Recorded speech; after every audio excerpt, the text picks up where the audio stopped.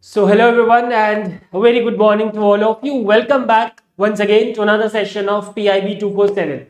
In today's session, we are going to talk about the PIB news from 18th to 20th of November 2022. And I hope your preparations for RBI 2023 are going well.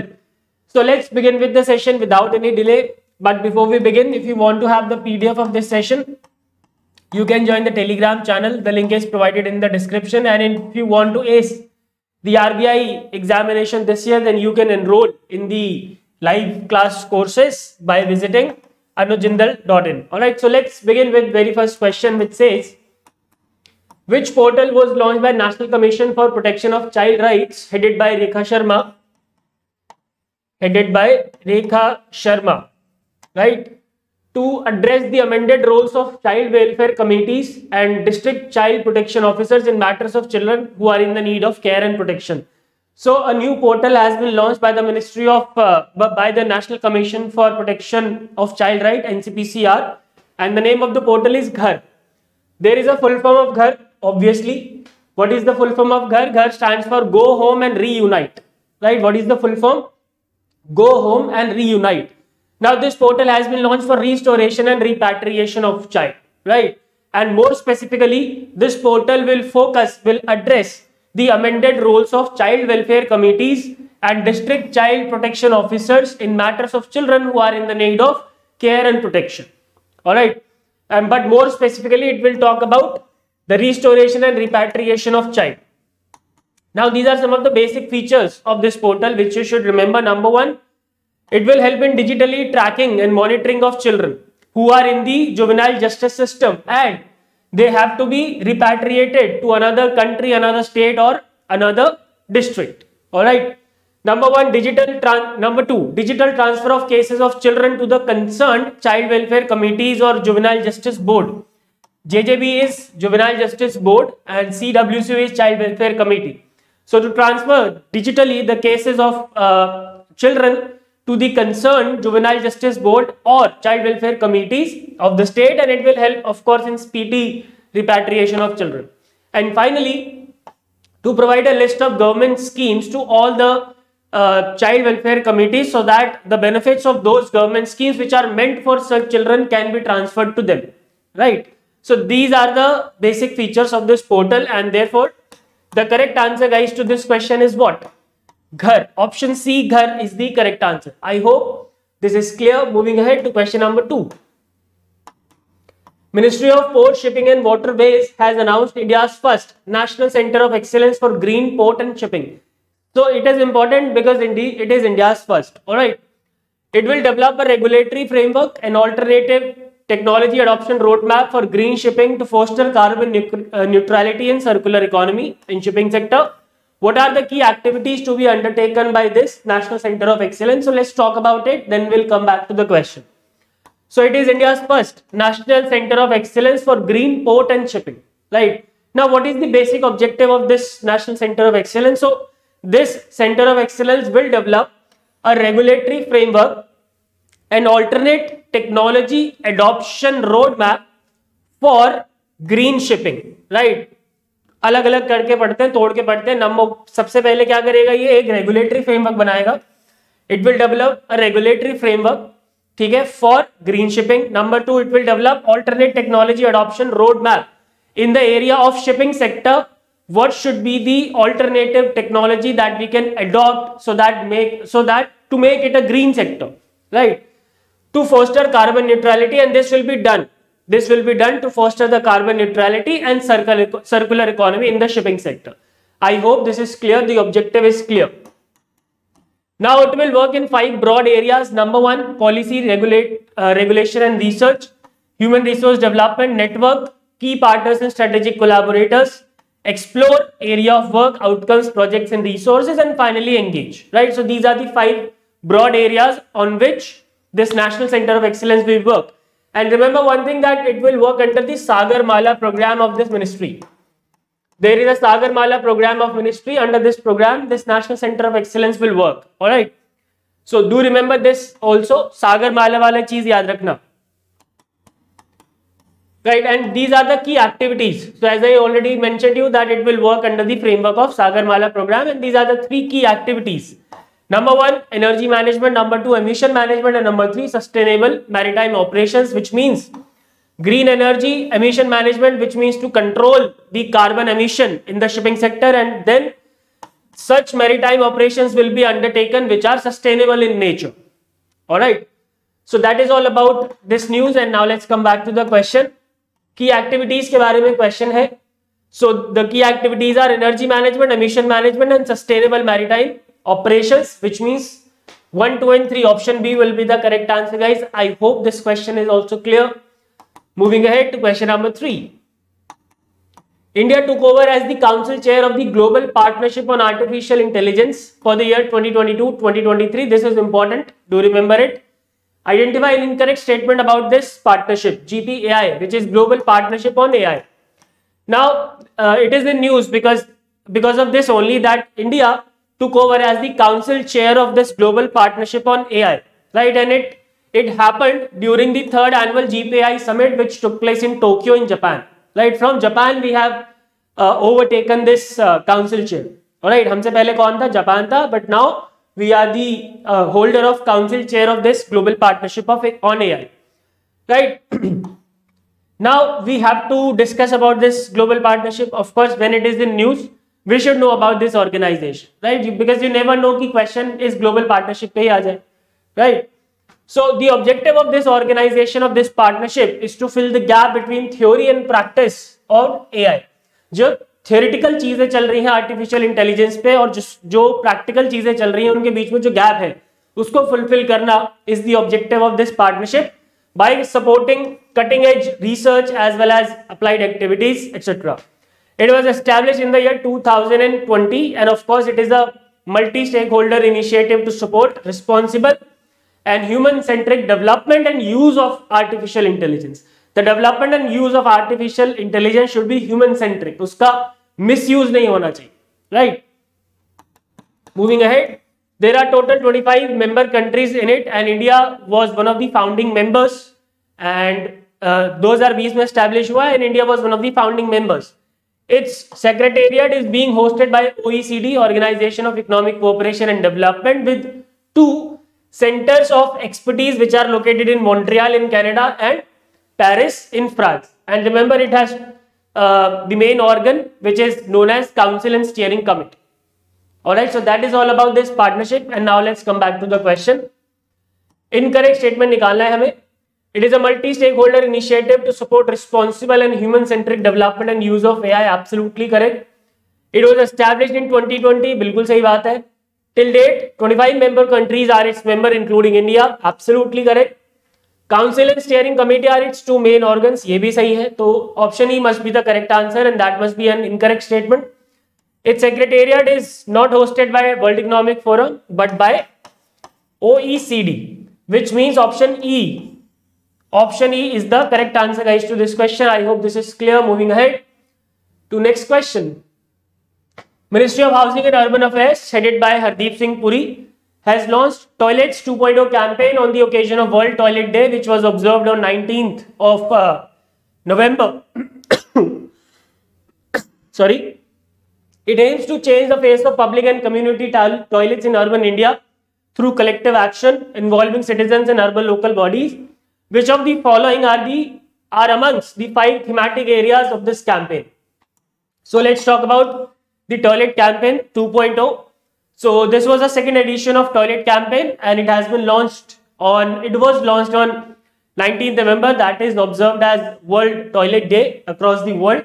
And the objective of this campaign was to change the face of public and community toilets in urban area by overall participation from various stakeholders like civil societies, NGOs, and of course the citizens of those areas, right?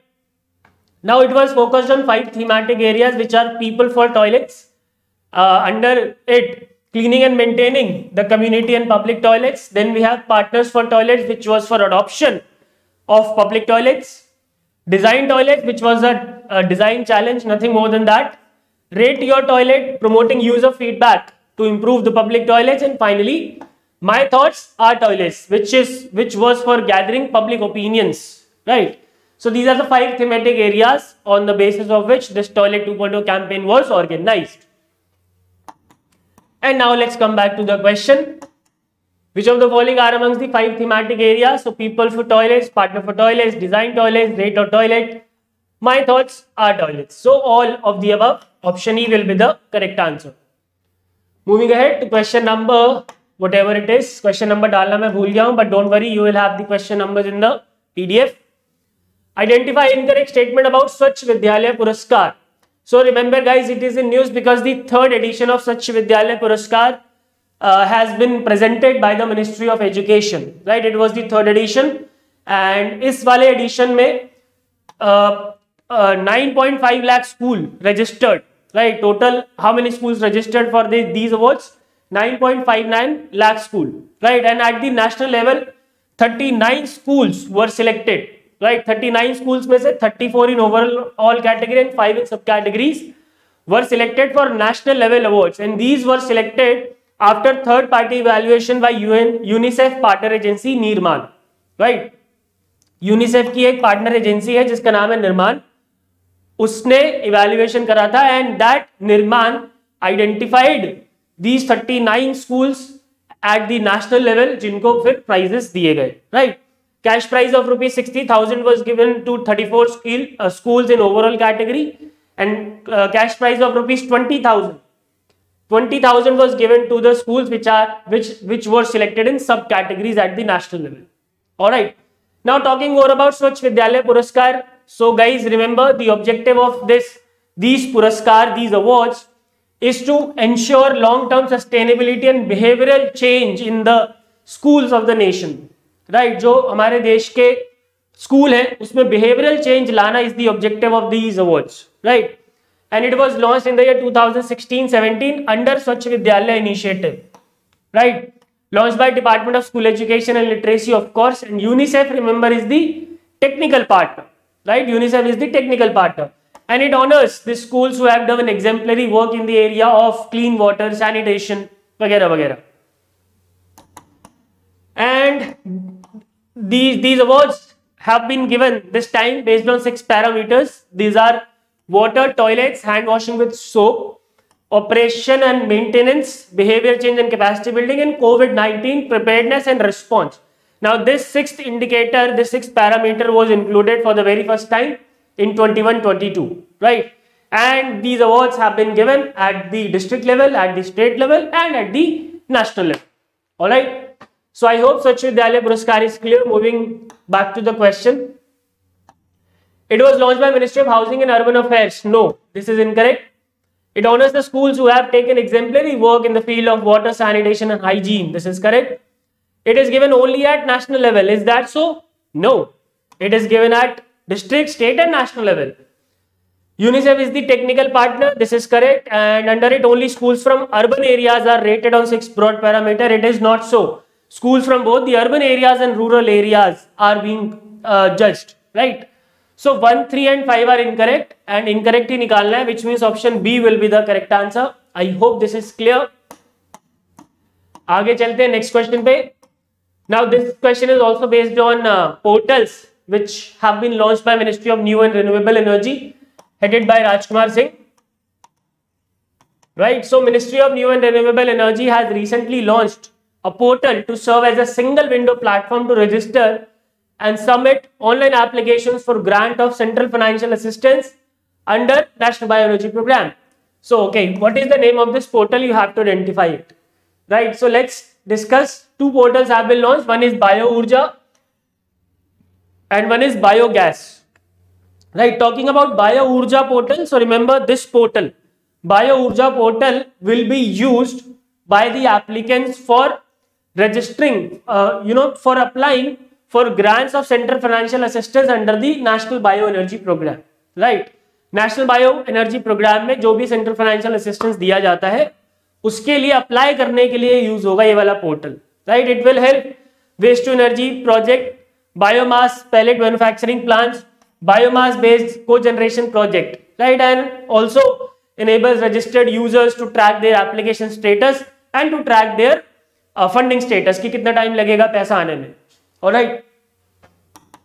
And then we have biogas portal. It will enable the individual beneficiary who wants to set up actually the small biogas plants and medium-sized biogas plants, right?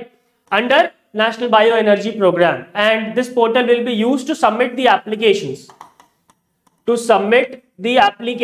Under National Bioenergy Program. And it is for such applicants who want to make the small-sized biogas plants and medium-sized biogas plants. Do remember the objective only. यही question आएगा paper में. ठीक है कि आपको question में objective defined होगा and you would have to identify the portal. This question is about the bio ऊर्जा portal. Option C will be the correct answer. I hope this is clear. Let's move ahead to next question. Recently, Prime Minister Modi has inaugurated Kashi Tamil Sangamam. Now this is clear from its name itself. Kashi Tamil. Kashi is of course Varanasi and Tamil is Tamil. Sangamam मतलब mixture, और mixture नहीं बोलेंगे, collaboration बोल सकते हैं.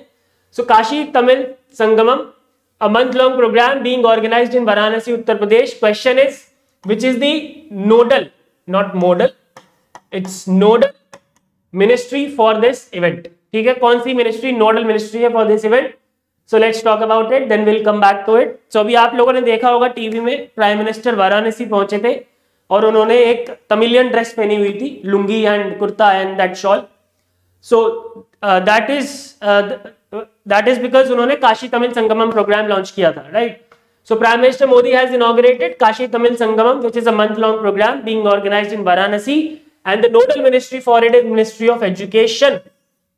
Ministry of Education, which is headed by Dharmendra Pradhan, right?